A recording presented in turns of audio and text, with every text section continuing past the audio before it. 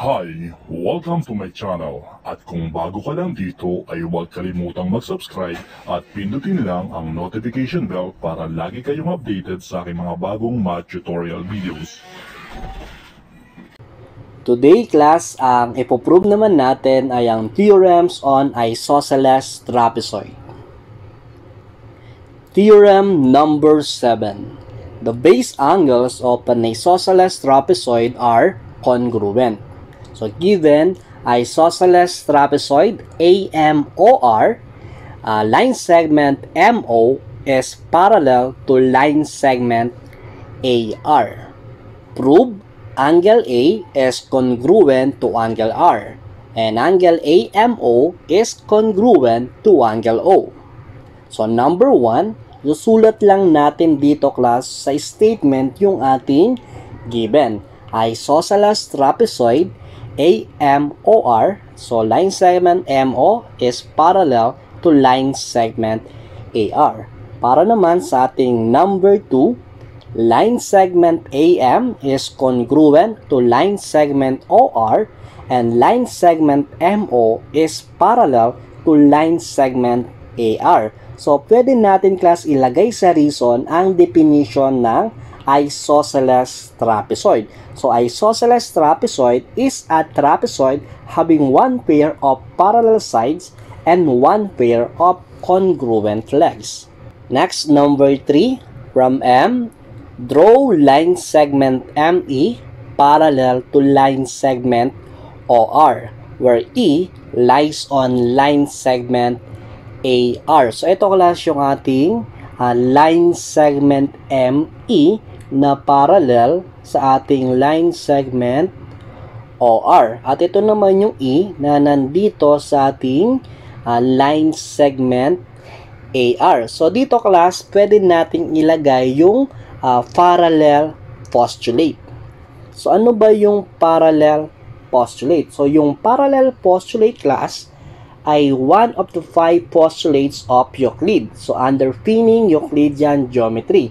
It states that through any given point not on a line, there passes exactly one line parallel to that line in the same plane. So, number 4 naman class, nakalagay sa ating reason yung definition of a parallelogram. So, malamang class na yung statement dito ay yung nabuong parallelogram pagkatapos na mag-draw ng line segment ME. And since class na yung line segment MO is parallel to line segment AR and line segment ME is parallel to line segment OR, it means na yung nabuong quadrilateral MORE is a parallelogram. So, MORE is a parallelogram. For number 5, line segment ME is congruent to line segment OR. So, ito naman class ay nasa property ng parallelogram. Two pairs of opposite sides are congruent. So, ilalagay lang natin dito ay property of parallelogram or parallelogram property, since na-prove naman natin class kanina na yung MORE is a parallelogram. Next, number 6. So, line segment OR is congruent to line segment ME. Dito class, mapapansin natin na pinagbaliktad lang yung nasa statement number 5. Kaya ang pwede nating ilagay sa reason ay symmetric property. So, the symmetric property of equality tell us that both sides of an equal sign are equal, no matter which sides of the equal sign they are on. Example, if x is equal to y, then y is equal to x. Katulad nga nito class na nasa statement number 5 and 6 natin. If line segment ME is congruent to line segment OR, therefore, line segment OR is also congruent to line segment ME. Sa number 7 class, nakalagay naman sa reason natin ay transitive property, statement number 2 and number 6. At matatandaan natin class na sa transitive property, it tells us that if A is equal to B and B is equal to C, then A is equal to C. Ngayon, tignan natin class yung nasa statement number 2 and number 6 natin. Sa statement number 2 class, nakalagay na yung line segment AM is congruent to line segment OR. While sa statement number 6 naman, yung line segment OR is congruent to line segment ME. Ibig sabihin lang class na yung line segment AM is congruent to line segment ME. Next, number 8. Triangle AME is an isosceles triangle. Since na-prove natin class sa statement number 7 na itong line segment AM is congruent to line segment ME, sure tayo class na itong triangle AME is an isosceles triangle. Ilalagay na lang natin dito sa reason ang definition of isosceles triangle. So, isosceles triangle is a triangle that has two sides of equal length and sometimes as having at least two sides of equal length. The latter version class including the equilateral triangle as a special case. Next, number 9, angle 1 is congruent to angle A. Since class yung triangle AME is an isosceles triangle at yung angle 1 and angle A ay base angle class, so base angles of an isosceles triangle are congruent. Next, number 10, angle 1 is congruent to angle R. So, yung angle 1 class at angle R ay corresponding angles. And we all know that corresponding angles are congruent. So, ilalagay lang natin dito ay corresponding angles are congruent.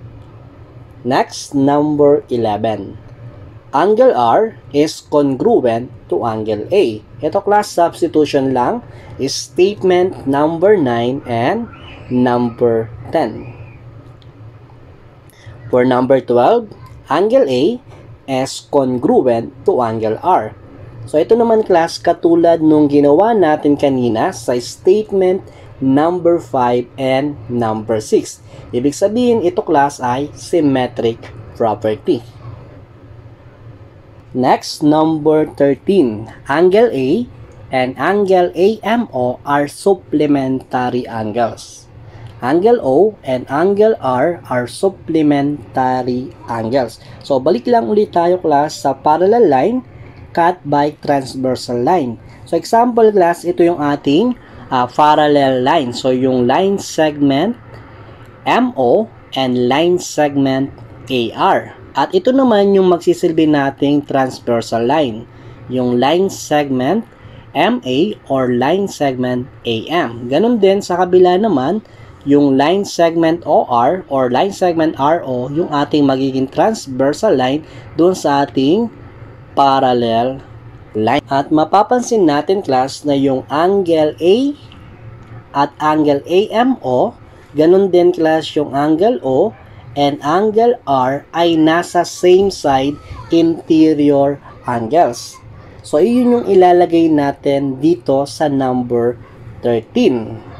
So, SSIAS because yung same side interior angles are supplementary. Next, number 14.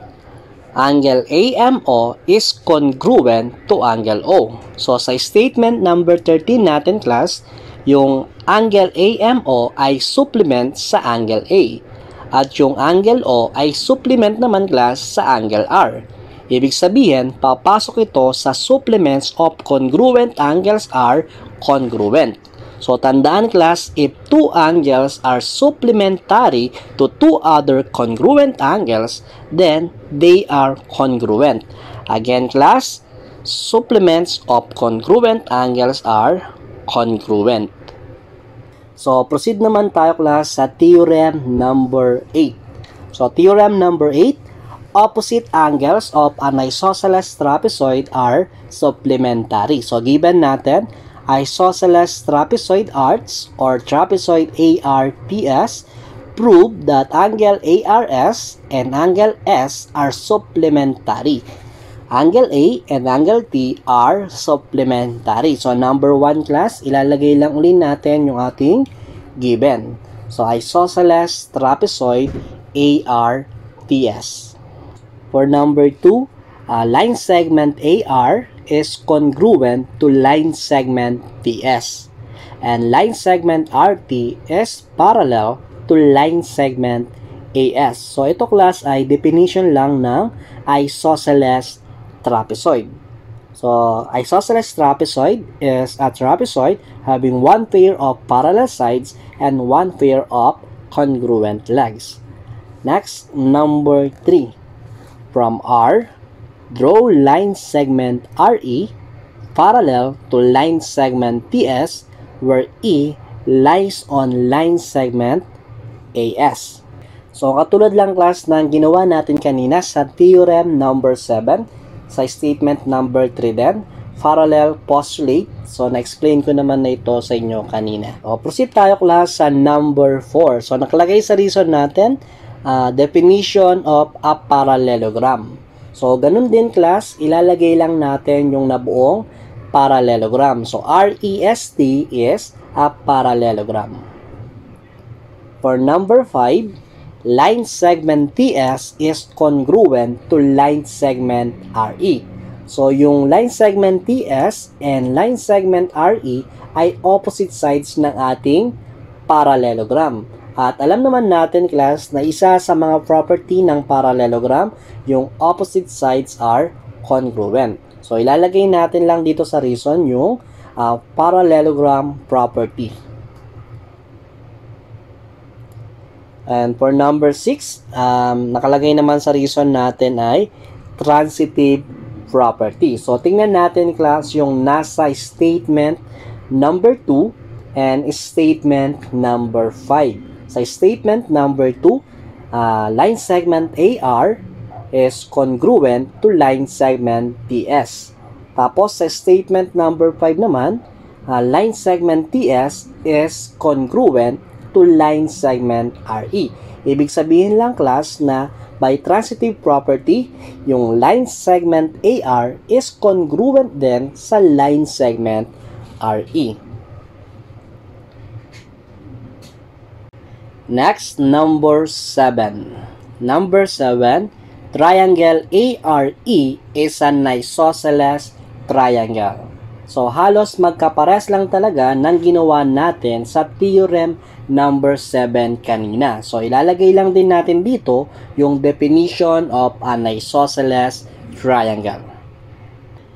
Number 8, angle 3 is congruent to angle A. So, yung angle 3 natin, class, tsaka angle A ay nasa base angle ng ating isosceles triangle. So, base angles of an isosceles triangle are congruent. Next, number 9. So, measure of angle 1 plus measure of angle 3 plus measure of angle A. Kapag ganito class na ipinapakita lang yung sum ng ating interior angles ng triangle, papasok ito sa interior angle sum theorem on triangle. So, yung interior angle sum theorem on triangle tells us that the sum of the measures of the interior angles of a triangle is 180 degree. Next, number 10. Angle 3 is congruent to angle 2. So, makikita natin, class, yung angle 3 natin at angle 2 ay alternate interior angles. And alternate interior angles are congruent. So, alternate interior angles are congruent or AIAC. Next, number 11. So, angle A is congruent to angle S. So, ito class yung ating angle A nandito. At nandito naman yung ating angle S. So, mapapansin natin, yung angle A natin and angle S ay nasa base angle ng ating trapezoid. So, pwede natin ilagay class dito sa reason yung theorem number 7. So, yung theorem number 7 natin, base angles of an isosceles trapezoid are congruent. For number 12, measure of angle 1 plus measure of angle 2 plus measure of angle S. Ito class, substitution lang from statement number 9, 10, and 11. Next, number 13. Measure of angle 1 plus measure of angle 2 is equal to angle art. Ito naman class ay angle addition postulate. So, angle addition postulate states that the measure of the larger angles is the sum of the measure of the two smaller angles. Next, number 14. Number 14, measure of angle art plus measure of angle S. So, ito class, substitution lang ulit. Statement number 12 and 13. For number 15, measure of angle S plus measure of angle T. So, same side interior angles lang ulit class, or SSIAS. So, same side interior angles are supplementary. Next, number 16. Angle A plus angle T. So, ito class ay substitution. Statement number 11, 12, and 14. Next, number 17. Angle art and angle S are supplementary, and angle A and angle T are supplementary. So, dito class, definition lang ulit ng ating supplementary angles.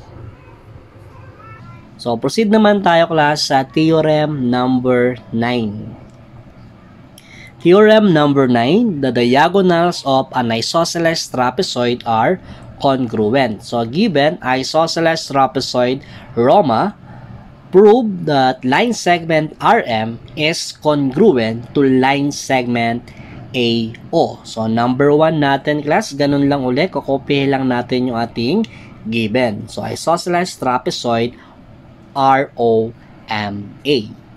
Next, number 2.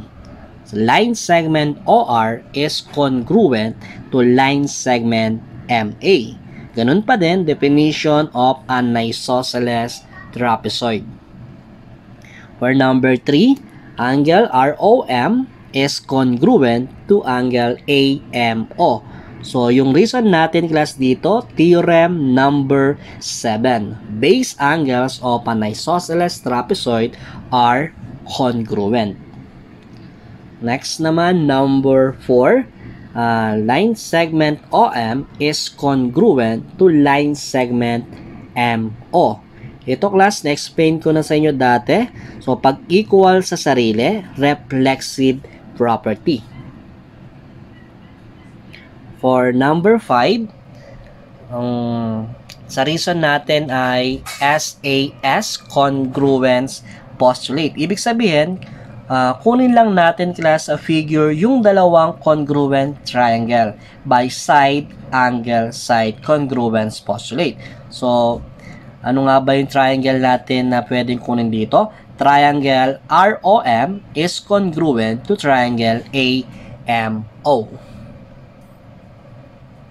And for our last number, number 6, line segment RM is congruent to line segment AO. At siguro class, familiar na kayo ngayon dito sa CPCTC or corresponding parts of congruent triangles are congruent. So, CPCTC, again, corresponding parts of congruent triangles are congruent. So, hanggang dito na lang class. Kung meron po kayong hindi naintindihan at meron po kayong gustong itanong, pakilagay lang sa ating comment section at isa-isa po natin niyang sasagutin. Muli, maraming salamat po sa panonood. God bless.